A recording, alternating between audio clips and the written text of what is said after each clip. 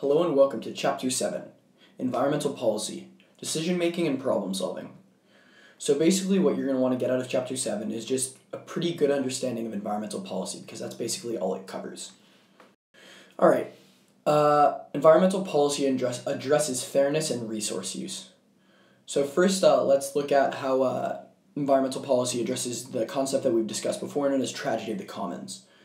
So again, tragedy of the commons, just a quick recap, is when there is a certain resource or a certain plot of land that, say, a lot of shepherds want to use to feed their livestock, but no one really owns that grassland area, and so no one's like keeping it well maintained or paying for it.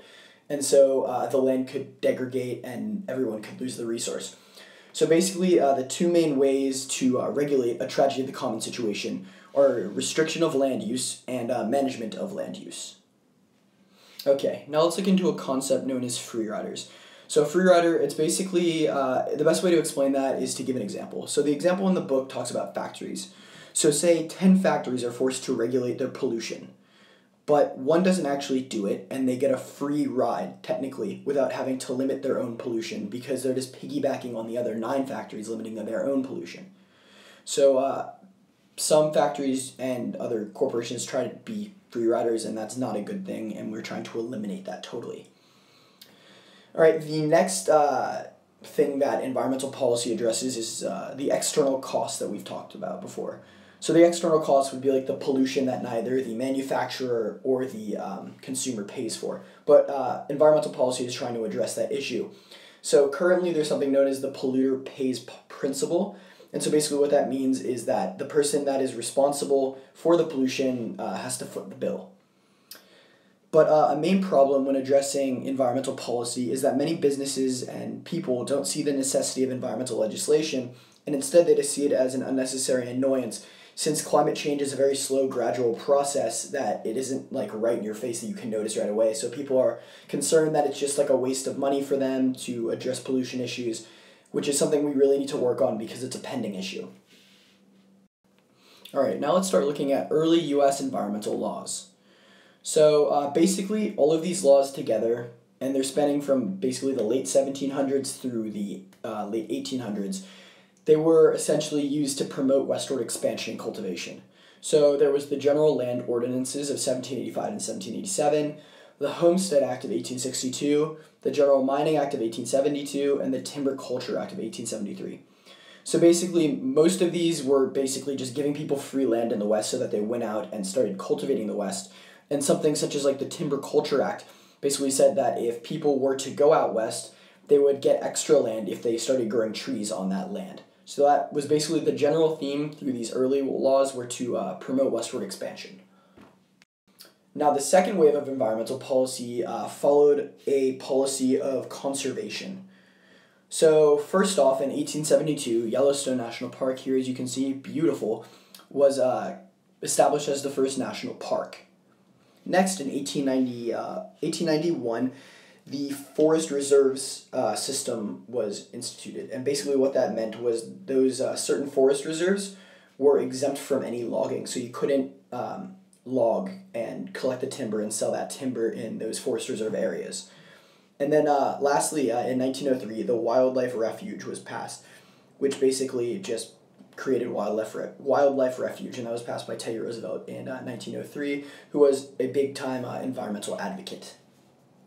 And as we move into this third wave of environmental policy here, basically the main theme running through that was this promoted recognition of the dangers of pollution and pesticide use.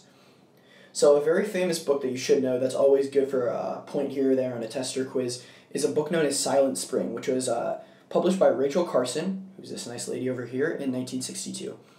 Basically what Silent Spring did was it was an anti-pesticide usage book, and it basically talked about the negative ecological effects of using pesticides, such as DDT and things.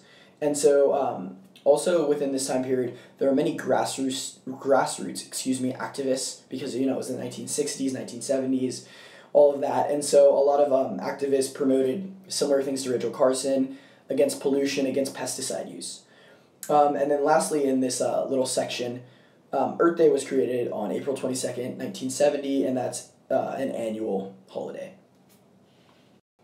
Okay, now let's look at the National Environmental Policy Act, or NEPA. So basically, the National Environmental Policy Act created a council on environmental quality and environmental impact statements, which also are known as EIS. So environmental impact statements are basically a report of results from a detailed study on effects of a new development funded by the federal government. So basically what this did was, say the federal government was going to fund a new highway. Before that highway was built, there would have to be research and there would have to be calculations that basically showed the environmental effect that building this highway would cause. And then from this report, the government would weigh the pros and the cons of creating that highway, and it would either happen or it wouldn't. So that was a big environmental step. All right, so now let's look at the creation of the EPA, or the Environmental Protection Agency. So basically, the EPA is in charge of conducting and evaluating research, monitoring environmental quality, setting and enforcing standards for pollution levels, assisting states in meeting standards and goals, and educating the public in general. Some main laws and acts that the EPA has gotten passed that are pretty important to have a good understanding of are things such as the Clean Air Act, the Endangered Species Act, the Safe Drinking Water Act, and CERCLA, or Superfund projects. So those are always important to have in the back of your head. They're always going to come up on an FRQ or something, for example. All right, now let's look at approaches to environmental policy. So if you're looking to enact some kind of change in environmental policy, there are basically three main ways to go about it. So first, you can go through the court system. So there's something known as a tort law, which essentially addresses harm caused to one entity by another. And so when looking at a pollution case, pollution files under something known as a nuisance law, which is a type of tort law. So you could take, say, a pollution violation or something to court and hope to enact some kind of change from that way. Another approach would be a command and control policy. So basically what this is, it's a regulating agency prohibiting certain actions, setting rules, standards, or limits, and from there they threaten to punish those who violate the terms. So you can use that as kind of an enforcing agent. And thirdly here, you can go through economic policy tools. So basically how you can do this, you could basically incentivize desired outcomes using subsidies, or discourage certain outcomes by doing the opposite and taxing. So you could do something known as a green tax, which are used to make companies pay back their environmental damage. So it's kind of like holding people accountable. That's how you can use economic policy tools. Okay, now let's look at something known as permit trading. So permit trading in general is basically the government creating a marketplace for companies to buy and sell rights to conduct certain levels of potentially environmentally unfriendly activity. So a very important thing to know, this is very, very modern environmental science, very trending issue, is something known as the cap and trade system. So there's a little diagram down here to help. So the cap and trade system is a permit trading system. So basically what that means is the government sets a maximum amount of pollution that it will accept overall, and companies then, within the marketplace, trade and buy and sell rights to certain amounts of pollution. So say the government sets some limit, and there are 20 factories, right? And the factories have to, as a total, keep the pollution among them under a certain limit. So say the Nike factory wants to be able to pollute a certain amount because that's how much they can feasibly make their shoes and other products at. So within that marketplace, they would have to buy and sell different shares in the amount of pollution that they can create, essentially, with, say, the Adidas factory, who might not need as much pollution.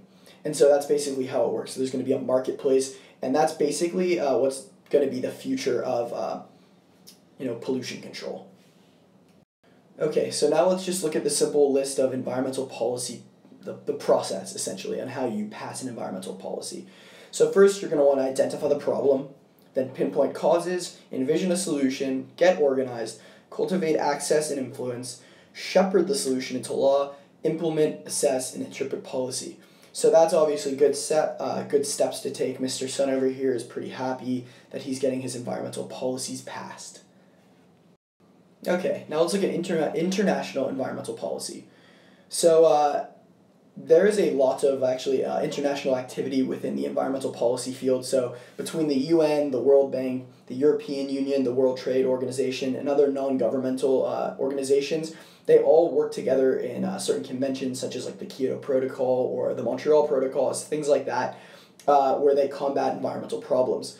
And this is actually a good step that we're working on an international base on this, because it helps make climate change not specific to country per se, but it makes it a global issue, because really all of our resources are shared, and so we need to attack this at an international level. Okay, conclusion. So basically, Chapter 7 assesses environmental policy, and that's basically, it looks at the best ways to combat environmental issues. And there are many different approaches, some more effective than others, but all, are pretty helpful considering they're helping the environment.